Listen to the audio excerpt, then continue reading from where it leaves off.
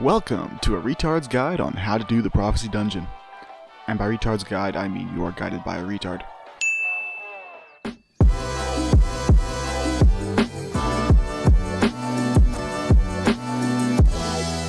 The first thing you're going to want to do is assemble your elite team of guardians.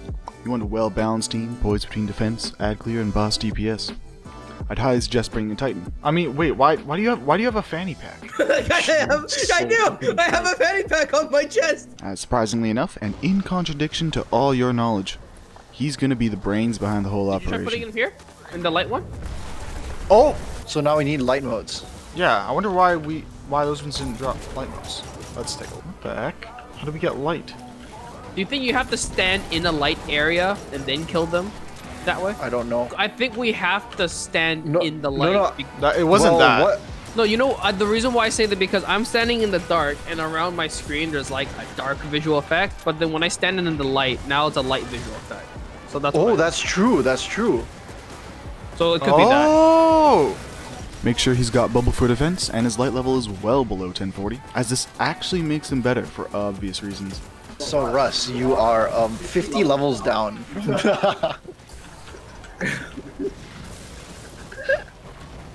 Fire!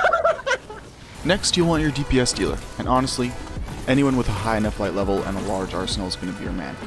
As long as he's brave, he's aiming a gun at us. reliable. Nice, I got through light here. Wait, I need. Oh, I have two.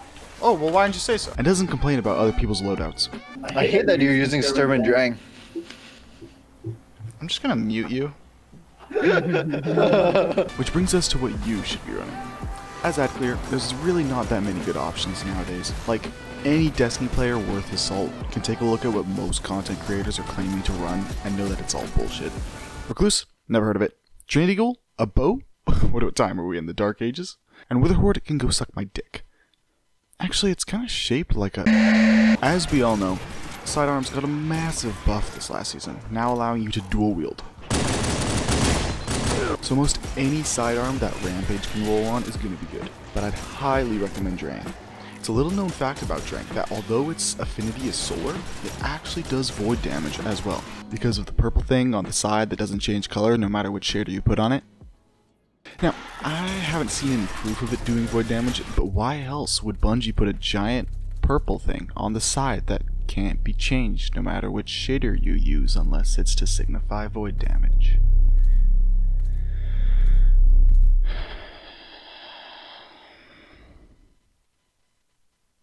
And if you're using Drang, you also automatically get to use the highest DPS hand cannon in the game. Literally no other gun does this sort of damage. Spare Rations has literally never seen 5 digits before. It's scary to see the rare 4. Can you imagine the intimidation it'd feel if there were 5? Take a look at Sturm's magazine size. That's why it does so much damage. Because the bullets are so stuffed in tightly beside one another, the velocity of an escaping bullet is that much greater, making its impact so much meatier. Quick maths, really. So, in terms of guns, Sturm can't really be beaten in terms of kinetic DPS. Now that you've assembled your team, it is time to tackle a dungeon. Vibe check. I'm vibing. Starting to vibe. My team and I will be showing you over 2 separate runs on how to do this. You know what I realized, Matt? When we did this, we took a long time figuring this shit out. A lot of other people took like 2 minutes. You know what, Aaron? You know why it took us so long? It's because we're retarded. True, true. Now, how do we get the light modes? You attack random people and some of them will spawn. Excellent. God damn it! Why are they all black? How do you make them white? Ethnic cleansing. Okay, hey Morris, come here, come here. Do you see anything?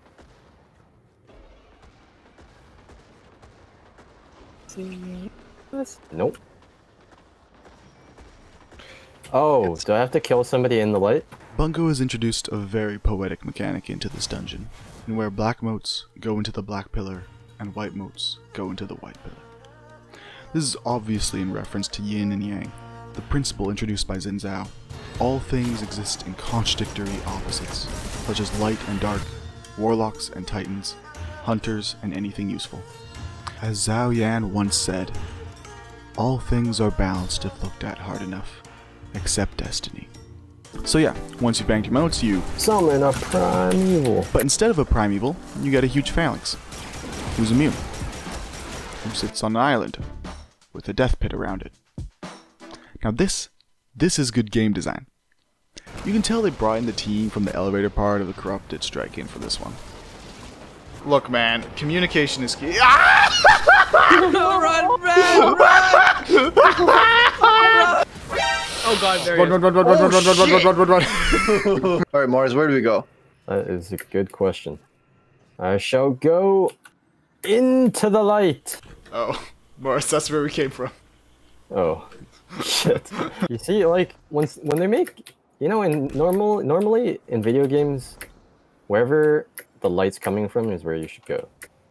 Yeah, well, I mean, there's light in places Yeah, you know, sometimes other they than use that way. They use colors in video games as well to signify where to go.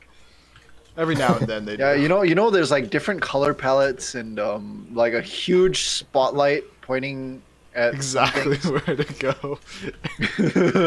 In purple. Can I get with response? with the direction I don't saying even know where sink, you are, my descend. dude. I accidentally fell off. I thought I had to choose which one of the holes to go into. I mean, you do, but we all know it's always the back one. Better safe than sorry.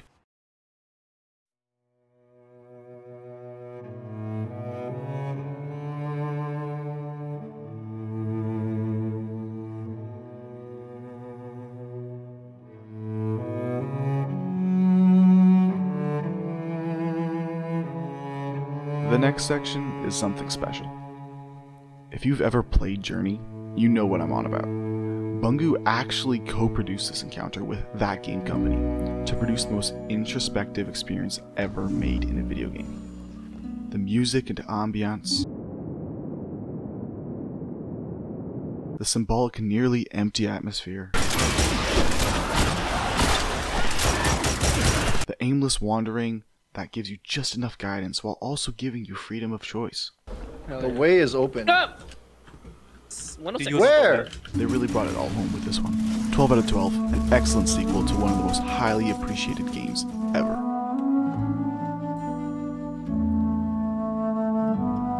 And the next part is where the developers took a quick snort break. An acid trip. Bango nailed the construction of this mechanic in terms of how it makes you feel. You really Feel like Spider-Man. the trippiness of the walls becoming the floors, the color east is up, showing you're outside degrees of the foreshadowing of Europa and the fact that there will be taken in the end. Wait, why the fuck is everyone so hyped? This isn't one room rotating. Did anyone even know the name Europa between 6 different rooms? This room exudes what the developers themselves were feeling at the time of creation. Alright, so this is what, side number 5? How many sides are there to a square? I'm sorry, did I just hear that? 1, 2, 3. I can't math right now. It's not math, I'll be honest, dude. I can't count! So in a square there's One- 4 lines. 1, 2, 3, 4, 5, 6. Okay. Wait, a square? Okay, last side. I hope it's the last side. Because there's 6 sides to us. Cube. As we learned from earlier. No, as you learned. That's what I learned from earlier. We all knew. He's like, how many sides does a cube have? Oh, that! Oh, that's what you're referring to. Yeah. Yes, he did indeed question how many sides a cube has. Morris, Yeah. how many sides does a cube have? The answer may surprise you. You're taking a lot longer than it should. 16? 16. Wait, what are you cubing here? What are you cubing? Yeah. What is a cube for you? Like a 3D cube, right? Yes. How many sides does it have? 16 was your original answer. Do you want to change that? Well, it's not 4. No, it's not. Okay, Yeah, well done. it's We can definitely- eliminate 4. Yeah. We can eliminate 4. We can eliminate 16. How many Yeah. sides does a cube have? How many sides does a cube have? Oh fuck. How many... Can I Google? No, you can't Google! How many sides does Why a do you need cube to Google have? this? Why do you need to Google this? What do you want about? I'm tired. Boris, look at me. How many sides You're tired. does a cube have? Oh shit, Abby's here to listen to me. How many Wonder sides? about how many Abby? sides the cube has. Boris. You kind of disappoint me.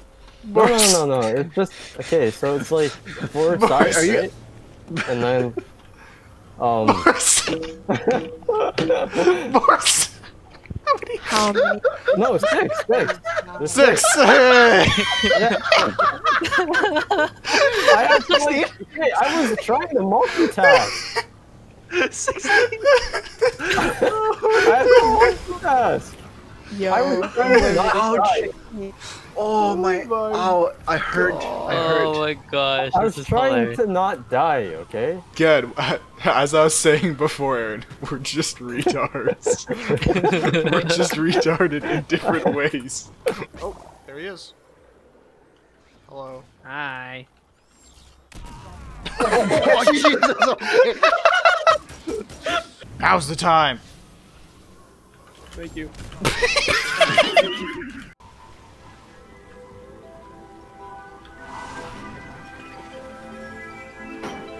Whoa, what the? Oh my goodness. Oh my god, this is so cool. What the heck? What? Russ, ride your sparrow and then follow us into the gates of Avalon. Mario Gates Ribbon Road from Mario Yeah, Kart. rib. 3, 2, 1, go!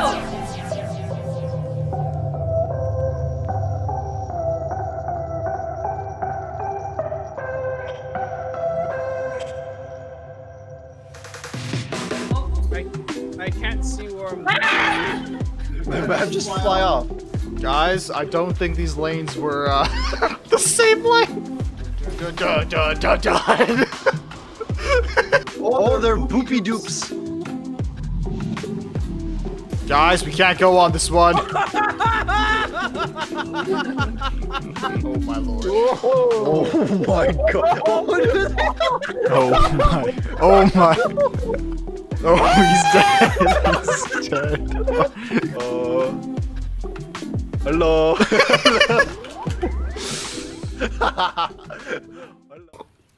Why do I hear boss music?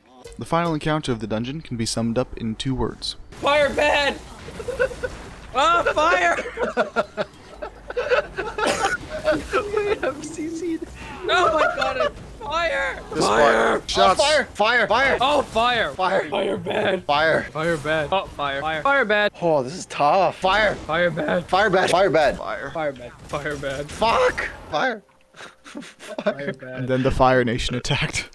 Literally. There's a lot of guns in a lot of places in the final boss room. Deal with the ads and keep moving is the winning strat. I missed. This goes double in the damage phase room.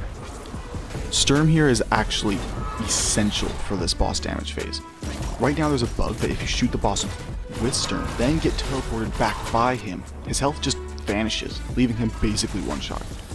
So yeah, this is super simple, super effective, and to be honest, calling it a bug might be inaccurate as Sturm does so much damage to other bosses anyways. Wouldn't be surprising if he did this much damage to this guy. In math terms, it's obvious that as you're getting teleported, your Sturm overcharges, instead of coming with you, are being transported directly into the boss's skull because they're made of silver bullets. In Destiny lore, whenever Shaxx got teleported, his silver teeth would always get transported elsewhere, and he got so fed up with it that he decided to leave his teeth behind and just never take his helmet off. Unfortunately, I know that this is indeed a bug because the damage you do gets attributed to other people in your fire team.